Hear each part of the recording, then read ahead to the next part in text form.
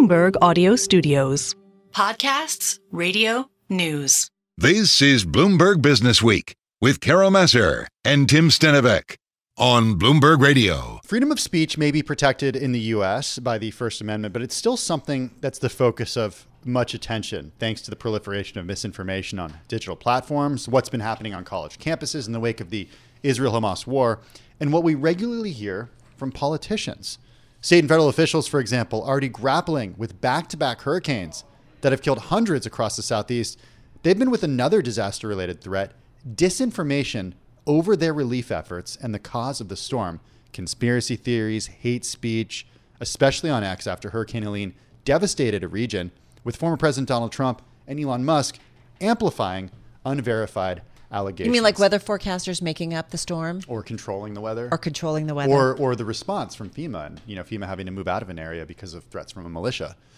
This is a world our next guest understands quite well, at least the dissemination of information and what free speech is versus what fearless speech is. Marianne Franks is a professor in intellectual property technology and civil rights law at George Washington University. She's testified on Capitol Hill on the connection between censorship and small business. She's got a new book out. It's called Fearless Speech, Breaking Free from the First Amendment. She joins us from Washington, D.C. Professor, good to have you with us. I want to just read from your prologue because you argue that your new book takes speech seriously. It's about speech first and the First Amendment second. You argue that the dysfunction of the current American free speech discourse, what I just spoke about, can be attributed to the inversion of that order. What do you mean? What I mean by that is that we have this incredibly narrow, very legalistic, really reductionist, largely incoherent idea about what freedom of speech is that's based on perceptions and misperceptions of a legal doctrine, of course, the First Amendment. And when we really think about what is important in a democracy, the kinds of hard questions we have to ask about what kinds of speech should be promoted and what kinds of speech should be punished, we need a much richer and more nuanced understanding of speech than you can get from that legal doctrine. All right. So what is your definition of freedom of speech? The definition I would use is to say the most important thing for a democracy, that is the most vital kinds of speech that you would want to protect in a democracy, are going to be those kinds of speech that the ancient Greeks referred to as parousia, fearless speech. And the way that they described that really essential form of speech was that you had to be someone who was speaking truly as their own identity, so not trying to cover themselves in some kind of performance or try to disavow some distance between them and their speech. And you had to speak courageously in a critical way about something or someone who was more powerful than you. And the risk that you would be taking in speaking that kind of truth would be to yourself as opposed to trying to cause harm to others. You say this, and what actually comes to mind is the way that Senator J.D. Vance has answered the question about whether or not Donald Trump won the 2020 election. He's done it over and over again. A couple weeks ago in the vice presidential debate with Tim Walz, governor of Minnesota, and then also most recently with the New York Times when he was asked, I believe, 4 times whether or not Trump won the 2020 election. And his answer was always the same. I'm focused on the future. Not necessarily answering the question. He's focused on censorship and what tech platforms did when it comes to censorship. Is he doing fearless speech there? He's definitely not doing fearless speech there, and he's also misstating what censorship is. And this is one of the reasons why I wrote the book, is that, for all the problems, and I do highlight a lot of the problems with the First Amendment doctrine, we still want to be accurate about what it actually says. And what it's very clear about is that censorship means when the government is trying to make private individuals say something they don't want to say or is punishing them for something that they've said. Social media platforms making decisions about what they want on their platform or not is not censorship. It does not violate the First Amendment. I think he does know that, and he's trying deliberately to create misinformation about the First Amendment itself. So when it comes to policing platforms, then, what is your thoughts on social media? Is it media? Is it playful? We know it's dangerous. We've done a lot of reporting on that. But it's also a place where a lot of folks get their news, something that we are involved in on a daily basis. So, newspapers, magazines, things were were policed. Traditional media, linear television, if we had said something wrong in the past, we had to correct it. Or there might be a lawsuit, or somebody would make a phone call. We still correct it. So I'm just curious, but it feels like, social media is the wild, wild west. So I don't know. Does it need to be policed? And I'm just curious how you think about that.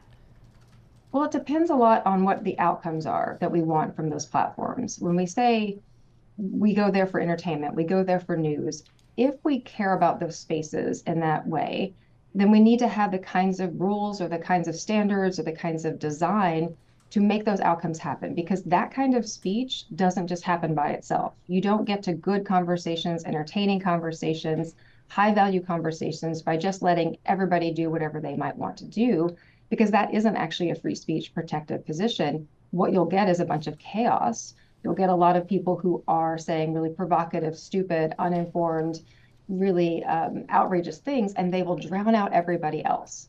So if you want quality speech, if you want accurate speech, you have to have some kinds of standards in play. And every platform knows this because they all have standards in play.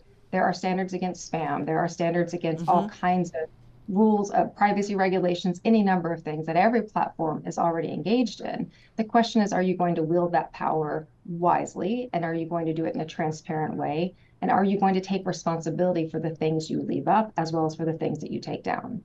I mean, we know how some platforms treat this stuff because of what's happened on X in the last couple of years. But I also think about incentives and the way that incentives could be misaligned right now. You can get paid on platforms by views. So your incentive is to create something that people will see.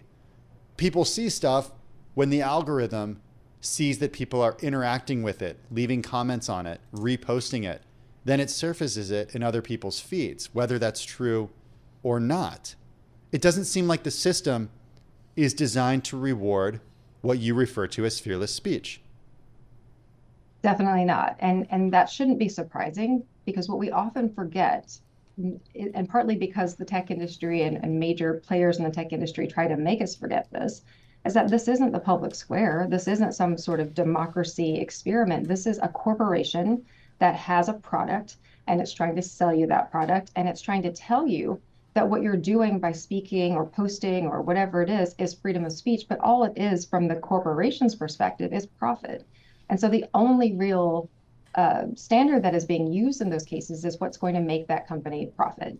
And so, of course, it's not going to align with democracy. Of course, it's not going to align with high quality content. It's not even going to have the regular guardrails, as you mentioned, of newspapers, radio stations, TV stations, all of whom have to take responsibility when there is false information on them. When, you know that the New York Times can get sued. We know that Fox News can get sued if there's outright false statements being broadcast. So why is it that the tech industry gets this pass where they're allowed to do whatever they would like or do nothing, and allow disinformation, misinformation, truly harmful content to simply proliferate simply because it lines their pockets?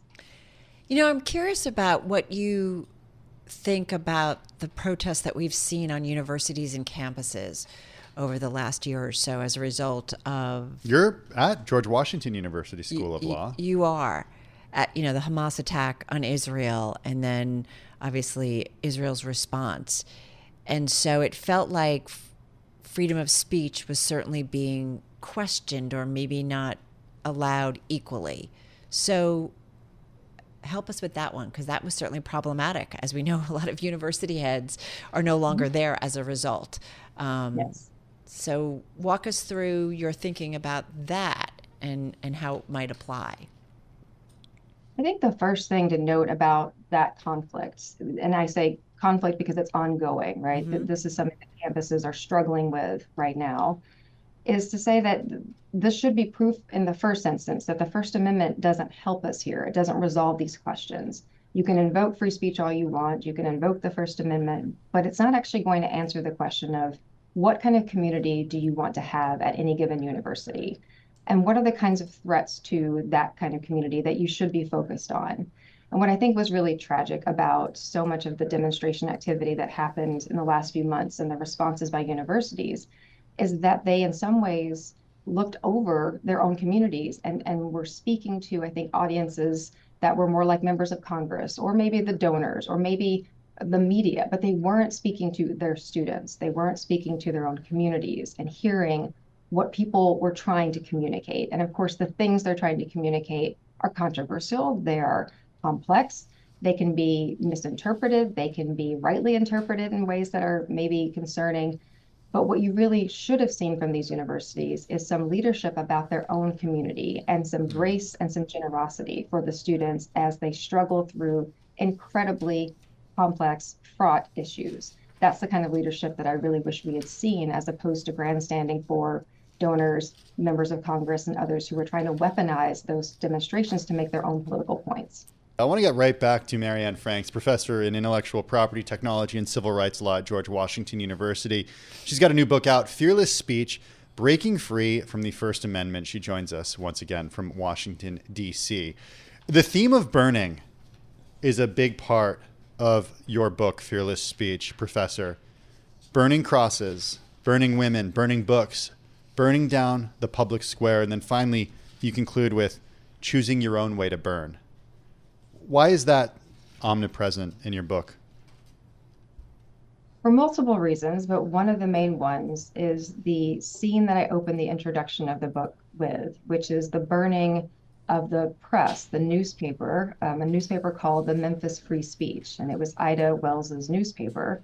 And it was burned to the ground after she published an editorial that she had written about the truth about lynching. And it was a moment where I thought, this is really a repeating theme throughout American history. We have this belief, this mythology about the First Amendment that we protect radical speech and we protect dissidents. And then you look back to the people who have spoken out against slavery. You look back at the people who were speaking out against lynching. You look at the women who are fighting for the right to vote. You look at the moments now in terms of Black Lives Matter protests and the Me Too movement. And you see that time and time again, the mob has come for those individuals. They have suppressed that speech. It's been violently suppressed in a way that sometimes took the form of literal burning of newspapers, but sometimes took the form of incredibly onerous lawsuits or persecutions in other ways. So time and again, those who are trying to be most fearless in their speech have been suppressed, they have been violated, they've been assaulted, and that's really a theme that I wanted to emphasize in the book. You know, just in your intro too, you say unfettered free speech does indeed exist, but only for some Americans. Today in America, delusional stalkers have a First Amendment right to terrorize their victims. Pornographers have a First Amendment right to glorify sexual violence for profit. Businesses have a First Amendment right to deny services to gay people and to advertise this fact. Anti-abortion zealots have a First Amendment right to mislead pregnant women with fake pregnancy clinics. It goes on and on and on. So it is interesting. This is such a tough one. So what's the answer? What's the way forward? How do we preserve what is so a part of our American culture, right? Of being able to say anything, but how can we kind of preserve that, but have the right guardrails? Or can we not? I think we can. And I think it starts with acknowledging that we've never done it. I think it starts with acknowledging that this is our whole mythology about the First Amendment, the mythology about our country generally, has always been at best an aspirational idea. It's never been a completed project. So for the First Amendment specifically, for the question of free speech, we really have to be confrontational about how throughout our history, the First Amendment has not stood up for free expression, at least not for those who were speaking out against the most powerful parts of society. It has shown up for the people who are the enemies in some ways of democracy and of those who are trying to be egalitarian and progressive. So what we have to do first is we have to admit that. We have to stop telling ourselves this bedtime story about the First Amendment, that we've always protected free speech, and acknowledge and really grapple with the fact that we haven't. We have chosen winners and losers for the First Amendment. The moment we admit that, then we can have an honest discussion about what belongs in that part of the First Amendment that says this should be most protected, and what belongs in that part that most of us would agree should be something that we're allowed to regulate. Fraud, if we think about defamation to some extent, if we think about the kind of food and drug labeling misinformation that you might worry about if there weren't any kinds of protocols for those kinds of issues. We need to think about and be honest about the fact that we've always made assessments about harm and speech and injury. And let's talk about how we can do that in the fairest, most transparent way and really think about the context that we're speaking in and care about the harm, not just abstract harms, but actual harms like the one we've been talking about all this time. That is, there are people who are going to die because of misinformation. Let me ask you so then, is it the Supreme Court who figures that out? I wish I could say that we should have any confidence in the Supreme Court to do that. I don't think they're going to figure that out anytime soon, but that doesn't mean that the people can't figure these things out. The one takeaway here about the First Amendment being neither necessary nor sufficient for freedom of speech is that we can do free speech, we can do fearless speech without waiting on the Supreme Court, without waiting for the law to change. We can actually lift up, amplify, highlight those people who have taken those risks, even though they had no protections, and we can make those people at the center of our discourse, and we can model ourselves after them. Professor, what's the link between Americans' trust in media, or lack thereof, and the misunderstanding of the First Amendment in your view? I'm thinking of a report from Gallup that came out just yesterday that says that trust in media remains at a low, with only 31% of Americans expressing a, quote, great deal or fair amount of confidence that the media will report the news fully, accurately, and fairly. I think it is a sign that we have, at least two competing problems, or at least two problems that are contributing to this. And one is just a general lack of First Amendment literacy in our public, right? We don't have really good education about what the First Amendment actually does and what it's supposed to protect, because we're losing out on that clarity. The few parts of the First Amendment that really are clear say that you've got to make sure that the government isn't trying to throttle the media. You've got to make sure that members of Congress aren't trying to intimidate researchers. Those are the things that actually are quite clear and quite good about the First Amendment. And if we could get clarity on those, then we could understand why it's so frightening that the government is trying to take hold of media and social media in all these different ways. But that's partly, a lesson for the media writ large too, which is help educate the public about what the First Amendment does and doesn't do. What hope do you have that things change? I have hope that things can change because we are at a very dangerous moment in history, but we have had these kinds of moments before. And there have been people who have been willing to stand up, to say the things that are really hard, to act in a way that is against their own self-interest, and to try to rescue democracy and to make that promise of equality become a reality rather than just an empty promise. And so I do still have hope for that because I still have hope in people. I don't know. You don't seem optimistic, Carol. Speaking of speech, I feel a little speechless because I think it's such a big discussion of our time, right? In terms of, we talk so much about free speech, and that means people can say things that you don't agree with or can be uncomfortable. I don't know, though, if there's a line that I think you can cross, obviously, when it creates harm. That is, should it still be protected? I guess I would say no, but yeah, and I think the way that just the speed at which speech travels now is so fast because of the technology and the that velocity we have in our of pockets it, right? that we're walking. Exactly. Yeah, that's exactly right. Well, Marianne gave us a lot to think about. Timely, certainly, as we, we're thick in the middle, like in the thick of it, and try to be so careful about the information, certainly, that we talk about, right? And so careful, but that's not the case everywhere in the world. Marianne Franks, professor in intellectual property technology, civil rights law at George Washington University. Her new book, check it out, Fearless Speech, Breaking Free from the First Amendment. This is Bloomberg Businessweek. Insight from the reporters and editors who bring you America's most trusted business magazine, plus global business, finance, and tech news as it happens. Bloomberg Businessweek with Carol Massar and Tim Stenovec on Bloomberg Radio. It is Bloomberg Businessweek. A lot of news when it comes to the ESG world today. Okay, on the environmental side, back-to-back hurricanes, Helene and Milton, expected to cost insurers $35 billion to $55 billion. That's according to Moody's RMS risk modeling unit. Then there's the social side. Right. This is the S in ESG, in case anybody's keeping track. Stellantis hauling employees back to the office, walking back a work from home policy.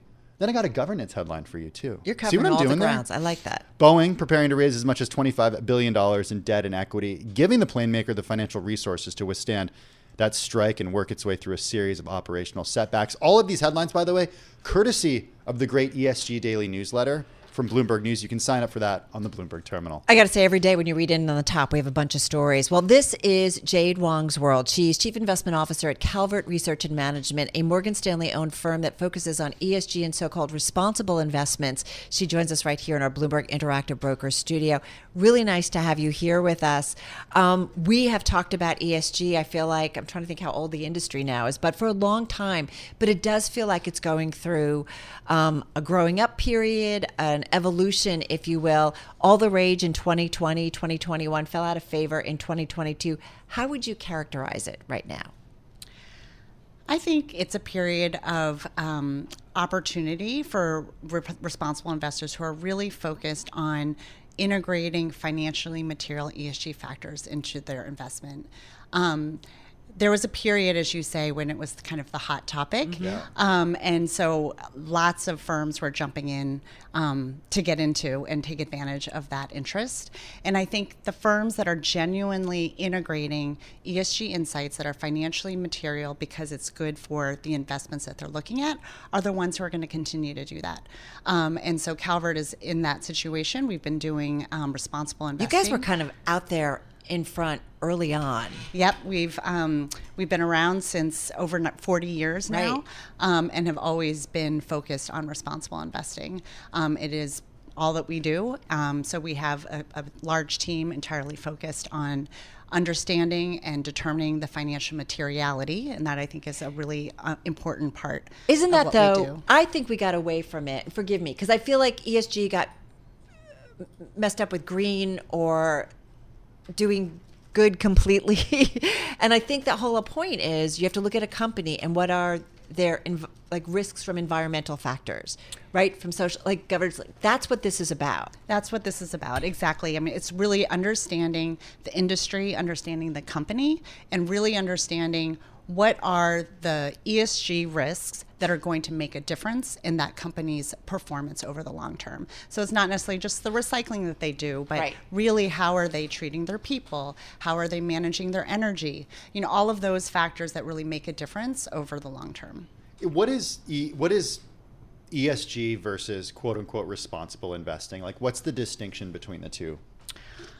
In your world? In our world, I think it's nomenclature. Responsible investing for us is the way that we've always kind of talked about it, because we take the approach where we're not just looking at, there's much more beyond just the E, the S, and the G, right? We also do corporate engagement. We also vote our proxies a certain way that are in line with responsible investment criteria as well. But what does responsible mean? Is it responsible to climate change and making sure it doesn't get worse, or is it responsible to investors and making sure that the steps that the company takes is thinking about shareholder value and doesn't do anything financially that harms that? First and foremost, it's always fiduciary duty, right? Okay.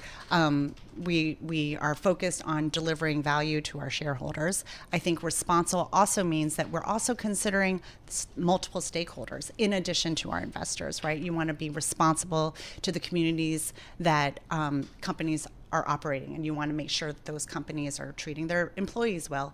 But all of those issues matter because they will, over the long term, be able to deliver long-term value creation for shareholders. One area that I think, and Carol knows I'm a broken record about this, but just United Airlines, for example, we just reported on what they did in the most recent quarter, how the outlook looks. We talked about the $1.5 billion buyback. We talked about adjusted earnings per share for the third quarter. We didn't talk about how much sustainable aviation fuel the company used. We didn't talk about their net performance score with their customers. We didn't talk about how employees are feeling about working at the company. Because in our world, we talk about this, that doesn't seem like it moves the company's stock. So we're long-term investors, and I think that many of the issues that you kind of just cited that you didn't talk about briefly on your show are the factors that actually we are focused on. right? Because, for example, if you don't have strong human capital management, how are you going to retain the best talent? And over the long term, that turnover has a cost, strikes, all of those things, right? But it's over the long term where you're going to be able to kind of see that play out into stock performance or into, the company's bottom line. There has been a lot of research that we've done specifically around what are the material ESG factors and how do they interplay with equity upside and equity returns. And it proves out the consideration that is key is the financial materiality aspect. So, all right. So tell us about investor interest and the money flows coming in. I mean, institutional interest as ESG has kind of gone through its cycles and growing up period, it feels like.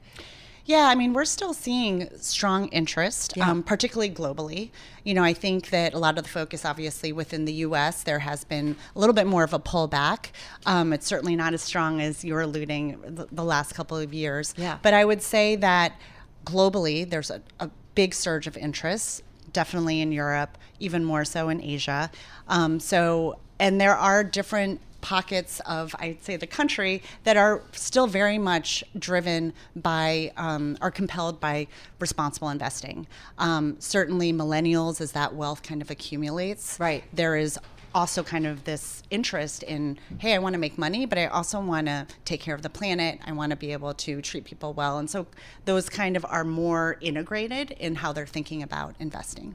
You mentioned, Jade, that the ESG screening process, that's in the DNA of the company. Something also in the DNA of the company is the firm's women's principles. And it's the 20th anniversary of that. Help us understand what exactly that is and what that entails. Sure. So the Calvert's women's principles were the first gender-based investment principles that were focused exclusively on promoting, advancing, protecting, investing in women in the workplace. And so they were created in 2004. I can't believe that was 20 years ago. 20 years ago, I know. And they were actually the forerunners for the women's empowerment principles introduced by the United Nations in 2010. So they really represent to corporations a framework, a code of conduct on how you can retain, attract women in your workforce. That was how it was initiated, created 20 years ago. But today, I would say that there's a much broader impact in that it continues to serve as a guideline for how do you manage people in general, right? Like how do you attract the best talent in what is an increasingly diverse talent pool? Is it a screen also? No, it's a set of principles that are, really multifaceted.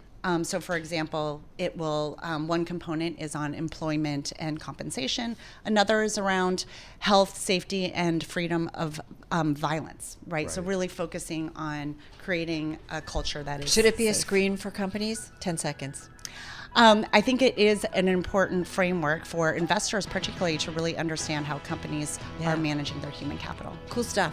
Jade, thank you so much. Jade Huang, she's Chief Investment Officer over at Calvert Research and Management, joining us right here in our interactive broker studio. Massar, Tim Stenovec, and this is Bloomberg Businessweek.